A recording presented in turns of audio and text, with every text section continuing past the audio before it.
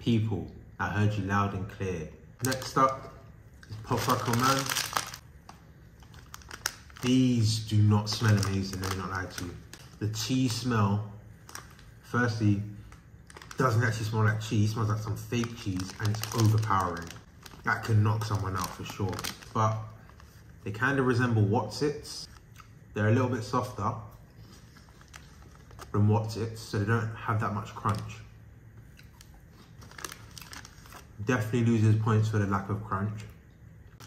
Taste-wise, not bad. A little bit of aftertaste from the cheese.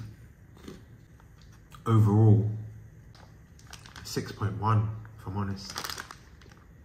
These are not better than Oman Chips. So far my bracket is still intact. Hit that plus and follow for more.